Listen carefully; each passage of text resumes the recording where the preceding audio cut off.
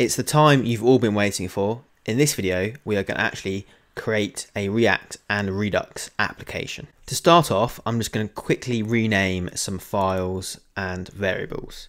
So rather than having main, I'm going to have users, and just make sure that we have the correct uppercase and lowercase for the actual variable name and then for the import statement as well.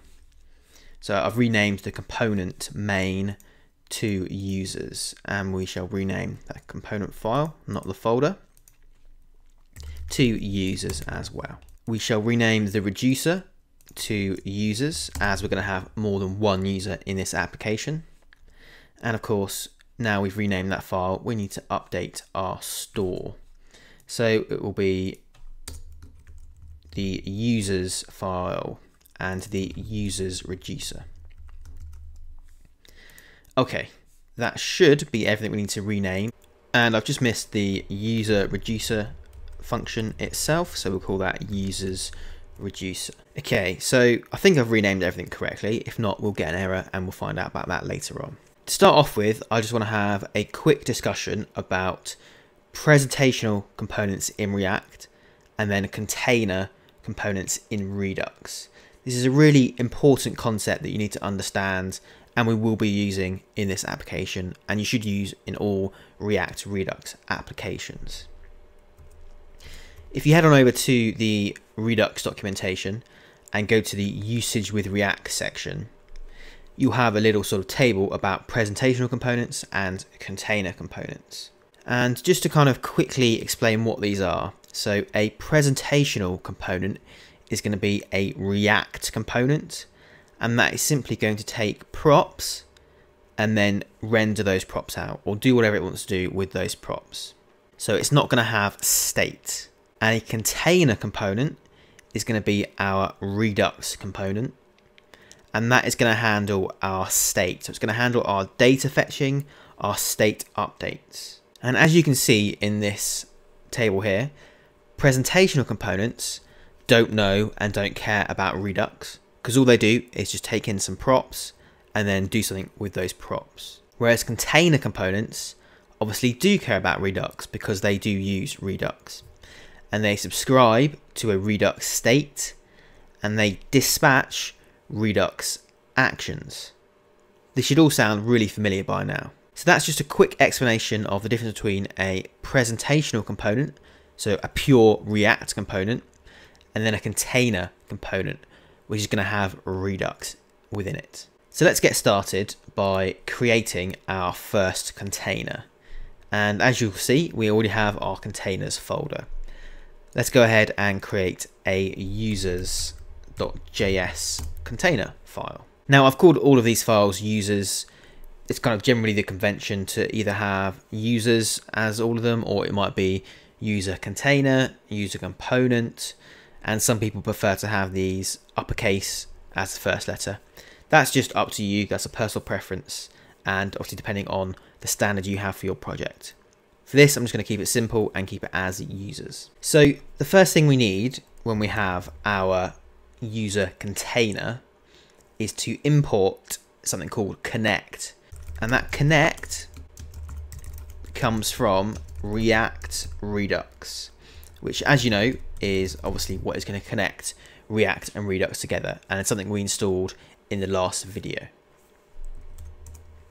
So that is going to be the thing that allows us to connect React to Redux. So we can pass state from our container component to our React presentational component. Now let's go ahead and just kind of boilerplate out what's going to go on here. So I'm going to have a constant, and it's going to be our users container. And this is going to equal the connect function. And then we're going to pass some things into this function that we'll find out about later on. We then have another call to this connect function, and within this we pass our React component. In our case, it's going to be our users component. So let's go ahead and import that component. So users from, and I believe it's .components / users. So that's going to be our React component. And hopefully with this kind of really simple boilerplate, you can kind of see what might be happening here. So what's going to happen is we have our connect function, which is React Redux, and we're going to pass in some Redux things here, and then we're going to pass in our React component to that. So what this is going to do is it's going to take our state that Redux handles, and it's going to pass our state as props to our React component, so that within our React component, anything that we pass in here, we can access as props. And that will all make a lot of sense in a bit. Let's go ahead and export default, and we shall export our users container. As I mentioned earlier, we know that our container will provide state to our React components via props.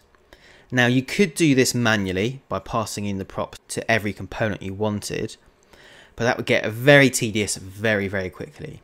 So React Redux gives you a component that takes your Redux store and then passes it to your containers, which in turn pass that state to your React components. It sounds a little bit complicated, but it's not, don't worry.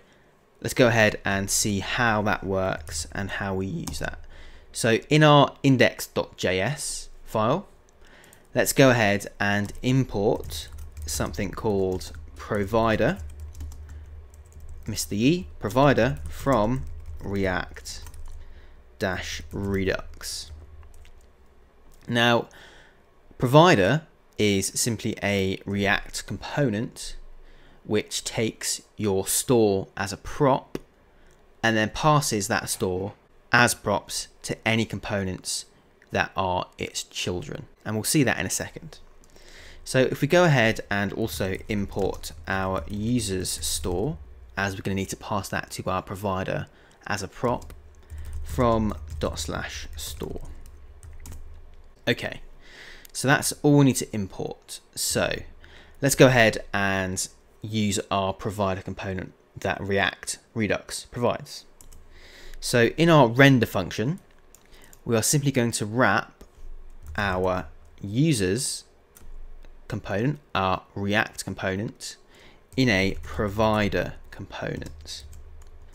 So let's go ahead and do that. So we have our provider component, and we're going to pass in our users component to it like that. So now our provider component is the parent and our users component is the child. And you can pass as many components in here as you want. So you might have users, you might have, I don't know, images or whatever you want. You can pass as many of those as you like as children. And they will all have access to the store provided by React Redux. But we have to do another thing to make sure that works. So at the moment, this is our users component. So it's our React component. Whereas we actually need it to be our Redux container component, as this is what is going to have our state. And all we need to do is just change this to containers. So this is now our Redux React container, which, as we know, connects some state to our React component. And the final thing we need to do is we need to pass our store to our provider component. And you do that simply as a prop.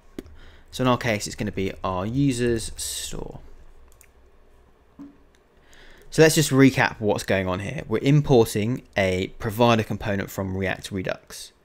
We then pass our Redux store to that provider component. We then give that provider component some child components, the components that we write, which are actually Redux containers. And these containers will map our state to props and give our state to our props in the React components. And you'll see that in a second. So if you think about it, we've just got our Redux store here in a provider component, and our users component get gets access to that store via props. That's kind of exactly what's going on. It's nice and simple.